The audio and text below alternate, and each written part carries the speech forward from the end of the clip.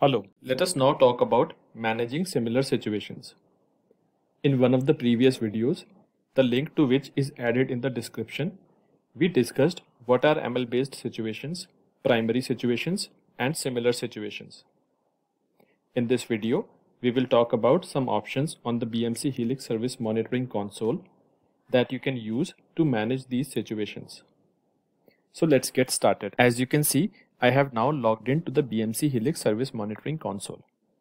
Primary situations are formed based on the following options defined in Configuration Manage Situations page. Correlation Event Time Window. By default, this is set to 15 minutes.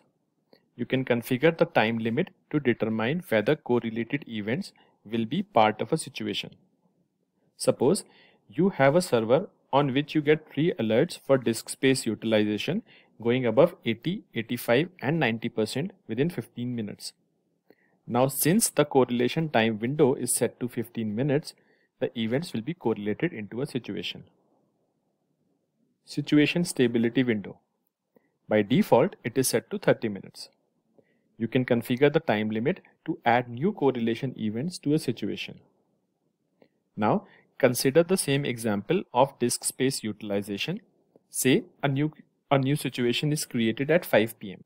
If there are any alerts coming in for the same host within situation stability window, they will be added to the existing situation. So any new alerts between 5 to 5:30 p.m. will be automatically added to the situation that was created earlier. Let us now talk about the advanced settings. So the first setting is show policy based situations. You can toggle this option to either show or hide policy based situations. By default, it is turned on. Now, the last two options are for similar situations. Expiry of similar situation group. By default, it is 30 days. You can set a maximum number of idle days for a group of similar situations to be marked as expired. A group is expired if no new similar situations are added to it within this period. After the expiry time, any new similar situation is not associated with the expired group. Similar situation detection window. By default, it's 24 hours. Using this setting, you can set a specific hourly time to look for similar situations and put them together into groups. A detection is based on the time specified here.